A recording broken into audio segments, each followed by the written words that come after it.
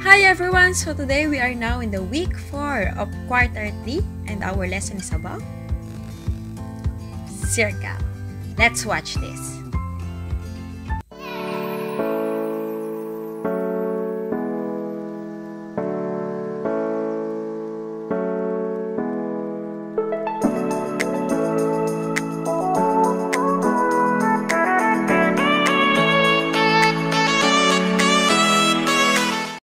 We are now in the week 4 of quarter 3 and our topic is about circles, terms related to circle, drawing circles with different radii using a compass. Circles are everywhere. So, ano ba mga example ng circle na nakikita natin sa ating paligid? Okay, that is the bicycle or wheel of the bicycle, our dinner plate o yung plato, our wall clock, bilog na wall clock, Ferris wheel, and coins. Ayan. Yan lang yung ilan sa mga example ng circle na nakikita natin sa ating paligid. Therefore, a circle is an important shape in the field of geometry. A circle is a round-shaped figure that has no corners or edges. In geometry, a circle can be defined as a closed, two-dimensional curved shape. Kaya nga, ang circle ay hindi natin matuturing na polygon because it has no corners or edges. Pero, it is a closed figure. Ayan, two-dimensional. A circle is a basic two-dimensional shape which is measured in terms of its radius. So, isa sa parts, one of the part of the circle is a radius. Mamaya natin di-discuss further. The different parts of a circle are explained below in detail. So, below our next slide. A circle is the set of all points in a plane with the same distance from a certain point. This point is called the center of the circle. So, let us find out what are the parts of a circle. So, let us refer to the figure. So, ito ay ang tinatawag nating circle. Then, tingnan ang nasa center. So, yung guhit na yan ay may letter A. So, that is the center. So, kung papangalanan natin ang circle na to, it is center A. So, capital letter. Next. Yung guhit na yan, between C and E, it is called chord. So, ang pangalan ng chord is line segment CE because the 2 points are C and E. So, we have another chord. Another chord is between B and G. So, chord or line segment BG. Let's have another line. So, yung line na yan, between B and F na tumagos sa point A. So, it is called diameter. So, diameter, yan yung naghahati sa center na hati. Ayan. So, line segment BF kapag dumaan siya sa center. Next. So, yung guhit na yan between the center, D and A, so it is called radius. Radius AD. Para maging uniform, pangalanan natin yung line segment mula sa point sa center. So, kapag more than 1, since ang guhit natin mula sa center, we have 1, 2, 3, 4. So, pag more than 1, it is called radii. So, pangalanan natin yung iba pang radius. So, A, line segment AB, line segment AF, and line segment AH. Ayan. So, those are the parts of a circle. So, refer pa rin tayo sa figure na yan, na center A. Let us identify the meaning of the following parts. So, A is the center and the name of the circle is circle A. Next, chord, a line segment joining 2 points on the circle. So, in circle A, we have line segment CE and line segment BG. So, ito yung mga linya na hindi dumadaan sa center. Ayan. Tumatagos lang siya. Next, diameter is a chord that connects 2 points on the circle. Every diameter is a chord. So, lahat ng diameter ay chord nga lang. Pagkakaiba niyan, dumadaan siya sa center. Ayan. BF. So, line segment BF is the diameter. Ayan, BF. Umati siya. So, the diameter goes straight across the circle through the center. Yan. Pinakamalaking chord ay ang diameter. Next natin, circumference is the distance around the circle. So, kapag kinuha natin ang bilog na yan, distance niyan, ang tawag doon ay circumference. We will study this later on sa mga iba pa nating topic. Then, radius is a line segment from the center of the circle to any point on the circle. So, more than one radius, it is called radii. Then, the radius of a circle is a 1/2 of the diameter. So, meaning, kung meron tayong 1 diameter, meron na tayo diyang 2 radius. Diba? So, in a circle A, we have line segment AB, line segment AF, AB, AF, then AD, and AH. Ayan. So, kapag marami na, radii na ang tawag doon. Central angle. What is central angle naman? It is an angle formed by the 2 radii. So, kapag ang 2 radii naka-form ng angle, ang tawag na doon ay central angle. Ayan.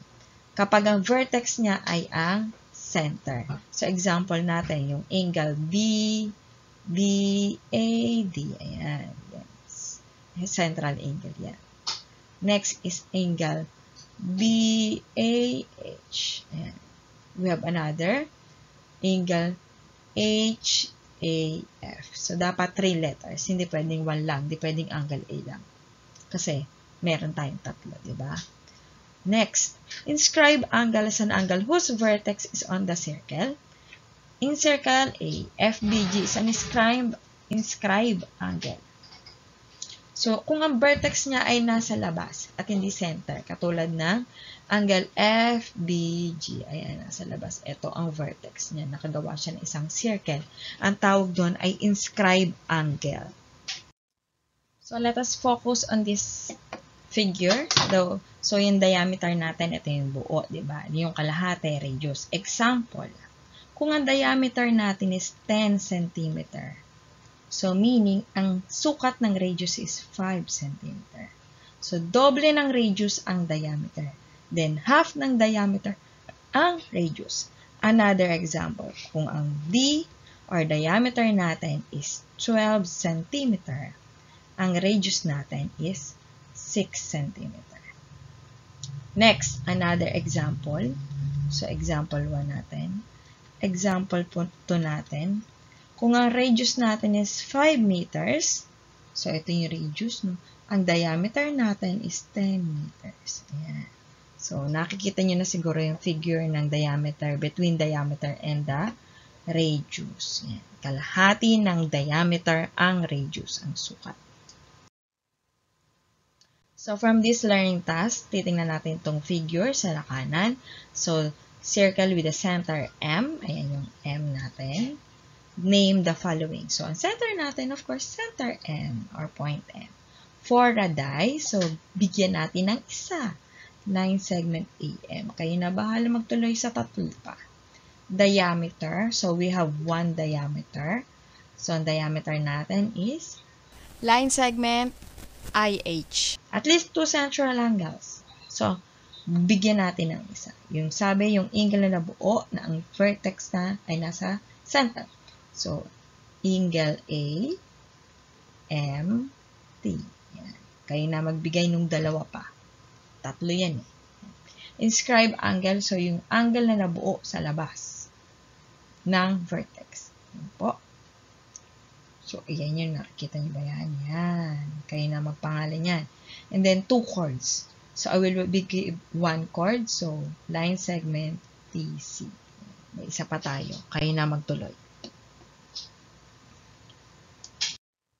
Next. What do the following objects have in common? So, ayan. Ano ba yung number 1? So, it is an example of wheel. Number 2? Mukhang compact disc, no? Pero yan ay sample ng cymbals. And then, number 3 is an example of peso chord. So, ano lahat yan? Siyempre, lahat yan ay circle. So, using your bare hands will not guarantee that you will be able to draw a perfect circle. So, minsan ginagamit natin yung mga plato, yung baso, then bumibilog tayo, di ba? Pero may tamang ginagamit or instrument to draw a circle. So, that is called the compass. So, what is a compass? Ayan ang compass. So, may pencil, then itong needle na to, yun yung tinutusok para magkaroon ng center. So, hold for a pencil, then hinge. Ito yung para dun sa kung gaano kalaki yung bilog. So, mas maganda yung may measurement yung gagamitin yung compass. So, here are the steps in drawing circles using a compass. Number 1, insert a sharp pencil into the holder of the compass. So, kailangan ng pencil nun. Huwag ballpen kasi para medyo pwede natin burhen. Open the compass to the radius desired for your circle. So, the radius of the distance from the center point of the circle to the outer edge. So, kung may measurement yung inyong compass, mas maganda, mas maayos. So, dun magsasabi kung gaano kalaki centimeters, kung gaano kalaki yung buka ng circle nyo. Then, place the compass, number 3, on a piece of paper. Where do you like the center point of the circle to be? So, yung point na mismo, para pang-ikot.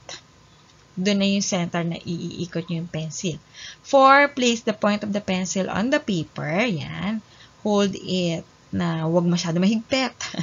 Rotate the compass to mark a circle on the paper with the pencil. Draw without lifting the point of the compass off the paper. Siyempre, draw it within 360 degrees para bilog na bilog yung nagawa nyong compass. Yan. So, the reference of this Learner's Pocket or module is from Pivot 4A Learner's Pocket Quarter 3, Week 4.